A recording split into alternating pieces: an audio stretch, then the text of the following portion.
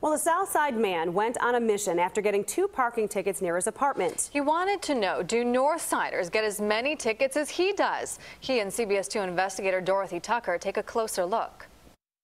It's parked right here. Too close to the stop sign, violating the 30-feet limit. So Devon Favors got not 1 but 2 $60 tickets he deserved. And I feel that it's a ticket trap.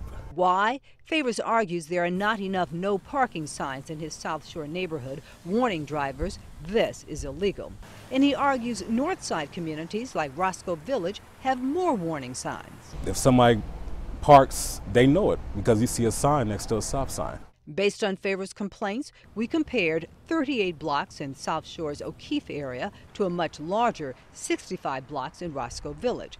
In South Shore, 35% of the stop signs have warning signs posted. In Roscoe Village, it's 65%. It bothers me.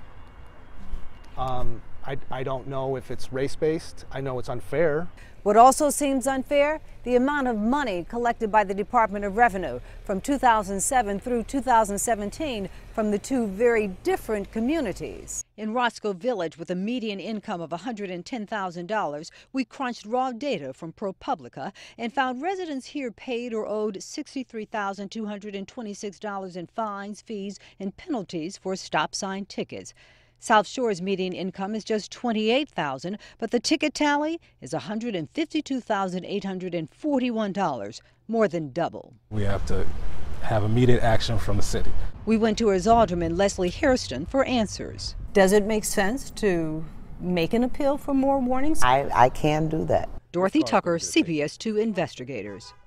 Favors says his neighborhood needs 74 signs. CDOT tells us it would cost $150 to install each sign. Will his neighborhood get more signs? Dorothy Tucker has more on the story tonight at 10.